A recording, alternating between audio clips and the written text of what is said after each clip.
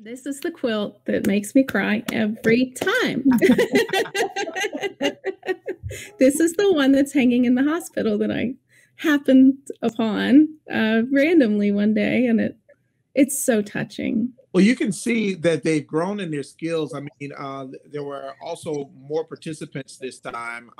Once some of the guys saw the finished product, they said, "Oh, okay, maybe I do want to learn how to sew." And so there were more participants in the second iteration, and yeah, this one, I mean, it just pops. That blue, um, yeah, it definitely was.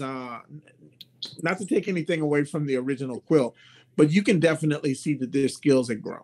Zero, what do you have to say about, is it the butterfly effect of touching one person's life and it's reciprocal? And well, I think the arts is definitely like a factor. You know, I was at Jewel J. Newman the other day, walking the grounds with one of the employees, and she was saying that she didn't have any background in the arts, but we were talking about this mural that's going to go up soon over there, and I said, "Well, you're one of the people that artists create art for, mm-hmm. and so artists and non-artists alike are all connected by the arts, because if you're not a creator of art, you're a consumer, and in many cases you're both.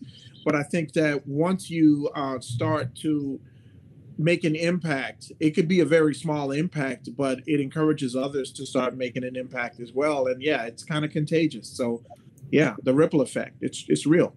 It is.